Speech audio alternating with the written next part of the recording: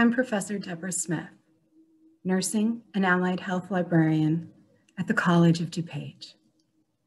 Today, I'm going to read several poems from Nikki Giovanni. She's a talented American poet and writer. She was the first recipient of the Rosa Parks Woman of Courage Award. In 2007, Ms. Giovanni published a collection of poems called Acolytes.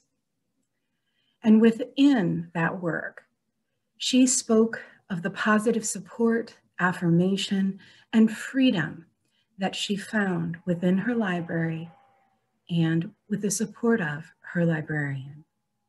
So the poems that I'm going to read today are a library and a poem from my librarian, Mrs. Long.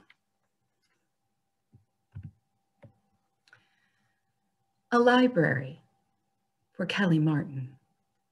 A library is a place to be free, to be in space, to be in cave times, to be a cook, to be a crook, to be in love, to be unhappy, to be quick and smart, to be contained and cautious, to surf the rainbow, to sail the dreams, to be blue, to be jazz, to be wonderful, to be you, a place to be.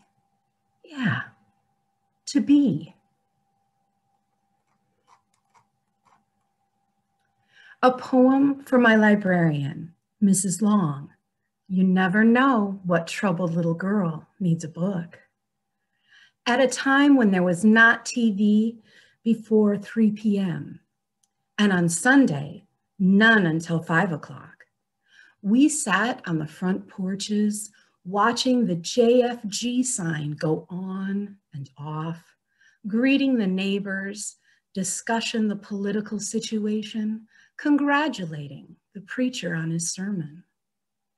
There was always the radio, which brought us songs from WLAC in Nashville and what we would now call easy listening or smooth jazz. But when I listened late at night with my portable that I was so proud of, tucked under my pillow, I heard Nat King Cole and Matt Dennis, June Christie and Ella Fitzgerald, and sometimes Sarah Vaughan sing Black Coffee, which I now drink. It was just called music. There was a bookstore uptown on Gay Street, which I visited and inhaled that wonderful odor of new books.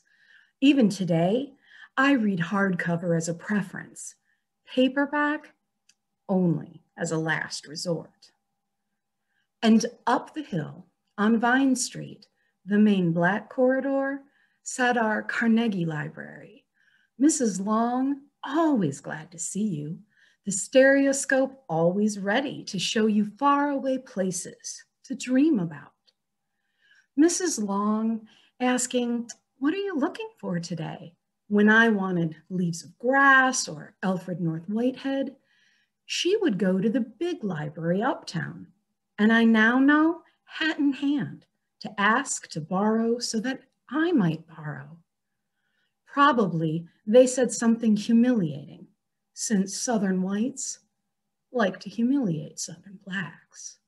But she nonetheless brought the books back and I held them to my chest, close to my heart. And I happily skipped back to grandmother's house, where I would sit on the front porch in a gray glider and dream of a world far away. I loved the world where I was. I was safe and warm, and grandmother gave me neck kissed when I was on my way to bed.